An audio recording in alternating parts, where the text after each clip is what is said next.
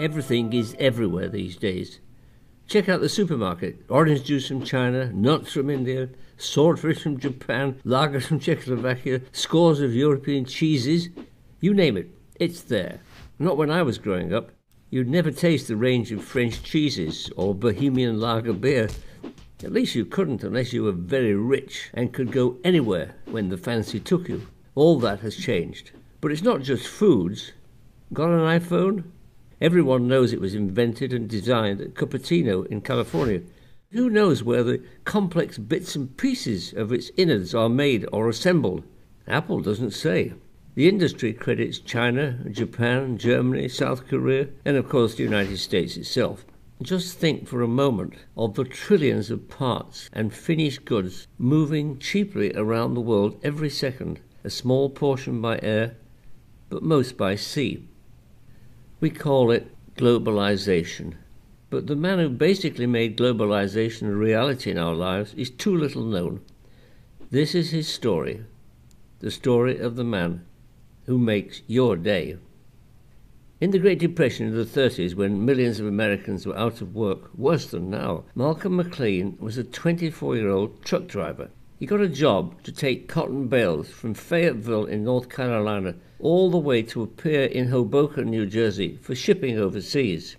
He was glad of the work, but when he arrived, he got bored out of his mind, sitting in his truck, waiting and waiting and waiting on the docks, as the worker ants muscled crates and bundles of other trucks and into slings that lifted the goods into the hold of the ship. On board the ship itself, with much yelling and arm-waving, the stevedores then unloaded each sling and saw its contents placed in a designated position in the hold. Malcolm wasn't just bored, he was fuming. His income depended on getting back to North Carolina to pick up more loads in his truck. Out of the frustration, inspiration struck. Wouldn't it be great, he thought, if my trailer could be lifted and placed on the ship without its cotton bales being touched? Yes, it would be great. It would be revolutionary. For centuries, general non-bulk cargo had been shipped in the process he watched. It was called break bulk shipping. Boxes, bales, crates, handled piece by piece. What Malcolm envisaged would have saved him only a day, but it would have saved everyone else something like 2 weeks in loading and unloading the ship. On average, it was 8 days to haul and distribute break bulk shipments in the hold, plus another 8 days at the other end to retrieve and distribute. All that time would have been saved if Malcolm McLean could have just driven his truck onto the ship and at the other end driven it off. Well, today, that concept is a reality. The concept that occurred to Malcolm is known as containerization.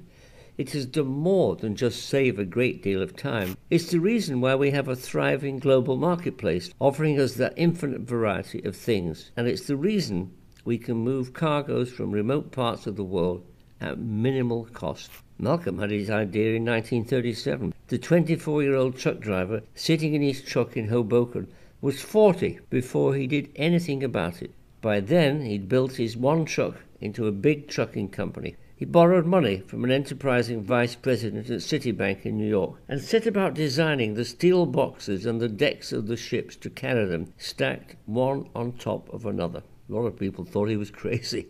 Inventors always attract armies of naysayers who can never remember how critical they were. For our part, we should remember Malcolm McLean. His first container ship, the Ideal X, sailed from Shed 154 at Marsh Street, Port Newark, with 58 well-filled boxes. It was the beginning of the container era, shrinking our world and enlarging human choice.